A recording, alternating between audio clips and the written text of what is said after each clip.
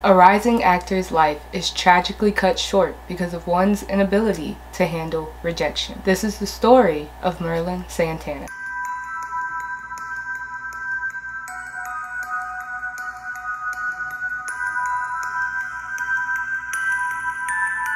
Before I get any further into this video, I'm Courtney Elise, aka CourtCrimesTV, and welcome to my channel. If you happen to enjoy, please like, subscribe, and comment. Let's get into the video. Merlin Santana was born March 14th, 1976 in Washington Heights, New York City. He was born to a Dominican mother by the name of Leah Santana. When Leah was pregnant with Merlin, doctors gave him a 50% chance of survival. The doctors would tell her that if his birth was successful, he would be a miracle baby. Merlin was born prematurely, but he was indeed Leah's miracle child. His mother decided to name him Merlin after Merlin the magician, King Arthur's legendary wizard. She said that she felt her baby deserved a special name and one that he would be proud of. Merlin was definitely proud of his name. In fact, he loved his name. He used to introduce himself as Merlin the magician, and his friends used to call him that. Merlin had an amazing personality. Nothing about him was shy nor introvert. His mother described him as a very, very funny child who just loved making people laugh. At the age of just 3 years old, while out and about in the city with his mother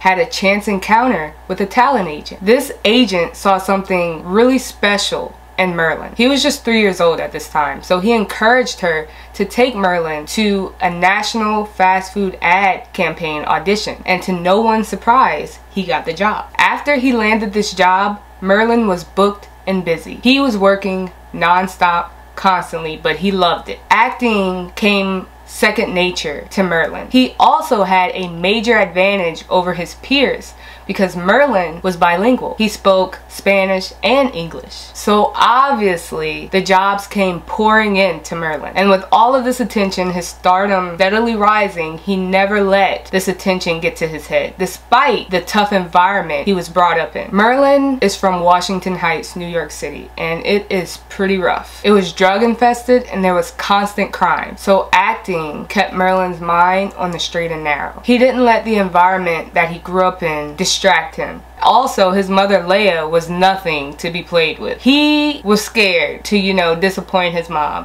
And his mom was very strict on him and kept him on a straight path. Like I said before, acting came natural to Merlin. He got lots of jobs like Broadway, movies, and sitcom. But his big break would come in 1990 when he starred in a play called Hey Little Walter. This play catapulted Merlin's career because sitting in the audience during that play watching was none other than Bill Cosby. Merlin, at such a young age, was such a great actor. His portrayal of the character he was playing was so spot on that Bill Cosby immediately had Merlin written into his show, The Cosby Show. Merlin played as Stanley, Rudy Huxtable's boyfriend, and from there on, Merlin's career skyrocketed. That was his big break. Once The Cosby Show ended, he starred in TV shows such as Sister Sister, Getting By, Moesha, and most notably, he starred in the Steve Harvey Show as Romeo Santana. By the age of 19, Merlin officially moved to Los Angeles, California. Merlin avoided all negative vices that comes with being a celebrity. He didn't do drugs, he didn't really drink, and he also didn't partake in the other activities that I'm pretty sure his peers in Hollywood were doing. To stay away from all of the quote-unquote temptation, Merlin decided to stay in North Hollywood in the San Fernando Valley. His focus and dedication would lead him to another major role. In 1996, Merlin would star in the Steve Harvey Show as Romeo Santana, attending Booker T. Washington High School, who was also a ladies' man.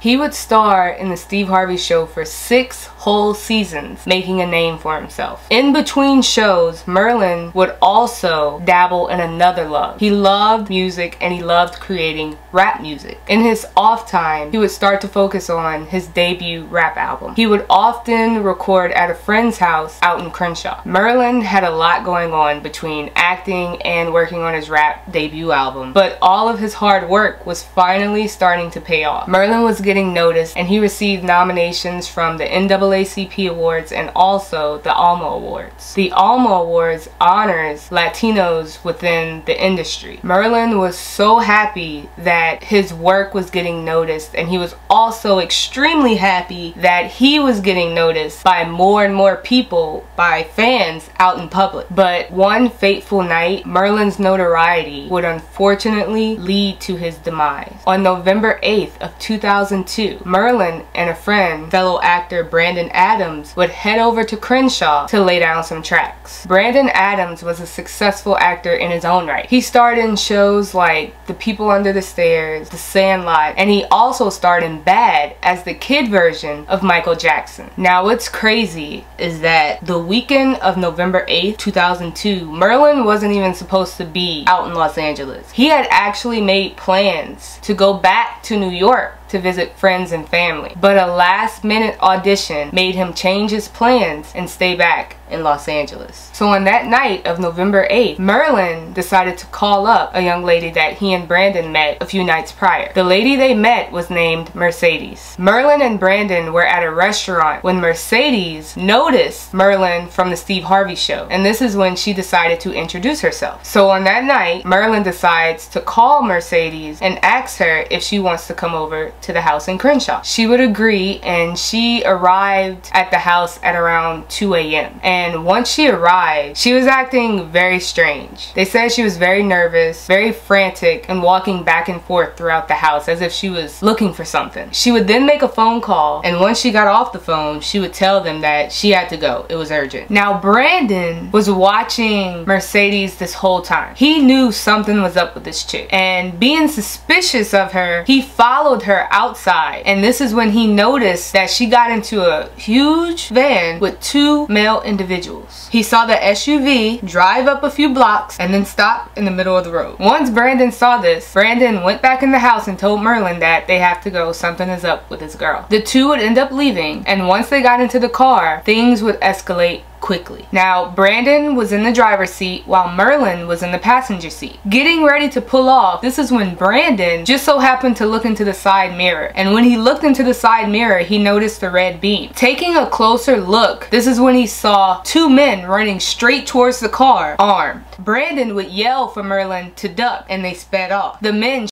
at the car, with one of the going through the trunk, traveling to the passenger side headrest, hitting Merlin in the back of the head, killing him instantly. Brandon, still driving, didn't notice Merlin slumped over. I guess still in shock, a whole bunch of adrenaline is rushing through Brandon's mind. He starts to yell Merlin's name over and over again, despite Merlin bleeding out profusely. At that moment, Brandon would stop the car and get out and flag down any police officer that just so happened to be driving by. But when police would stop, it was too late because Merlin had unfortunately already passed away. Right where the police unit was flagged down, it would turn into a crime scene. Police would then block off the area and start to search the car, and they would locate Merlin's phone. When going through Merlin's phone, this is when they noticed that the last person Merlin had talked to was Mercedes. Police would bring this up to Brandon, and he would tell them, yeah, she came by the house, but she was also acting really weird, strange, and just all of a sudden she made a phone call and said she had to go. With this information, police would ask Brandon to contact Mercedes to see if they could meet up to, I guess, talk about the whole Merlin situation. I can only imagine what is going through Brandon's head. You know, he just witnessed his best friend's murder, and now he has to meet up with the woman who obviously has something to do with it. I'm pretty sure he does not want to talk to this woman, but he does it anyway. And to everyone's surprise, Mercedes shows up. Once she shows up, police immediately surrounds her and take her in for questioning. But questioning Mercedes wasn't gonna be easy at all. She wasn't being cooperative. She lied about everything. I mean, she lied a lot about stupid stuff. She lied about her name. She lied about her date of birth. She lied about her age. She lied about everything. Mercedes lied and told people that she was 21 years old when in fact this girl was only 15 years old. She also lied about her name. Her name was not Mercedes. Her real name was actually Monique King. Her stories that she kept giving police kept changing, and they just weren't making any sense. And finally, after noticing that, you know, police wasn't buying her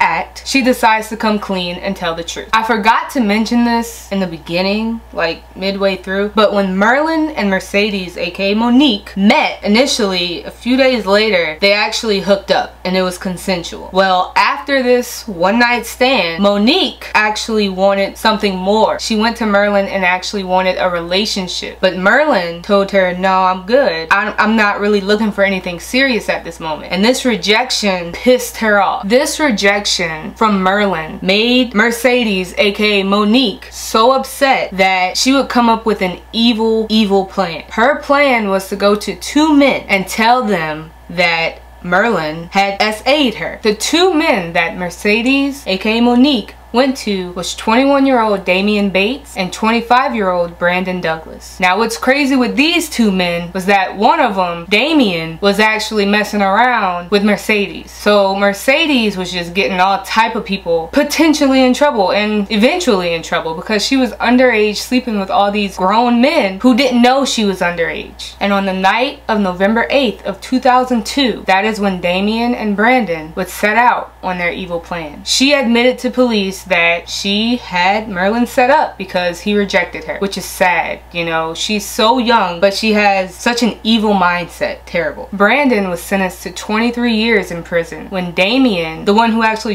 shot the that killed Merlin, was sentenced to 70 years in prison, while Mercedes, aka Monique, was sentenced to 10 years in juvenile custody, which is a shame because she is the one who orchestrated all of this. She should have at least got 50 years in my opinion because she orchestrated the murder. She lied. She had these grown men sleeping with her, knowing she was underage. They didn't know she was underage. She orchestrated all of this. Her evil 15-year-old mind orchestrated all of this. She should have got like 50 years to life in prison, but she is a free woman now. And I saw somewhere online, and I can't find it, but she was actually dissing Merlin, you know, talking bad about him just recently. So she still has not learned her lesson, but rest in peace to you, Merlin.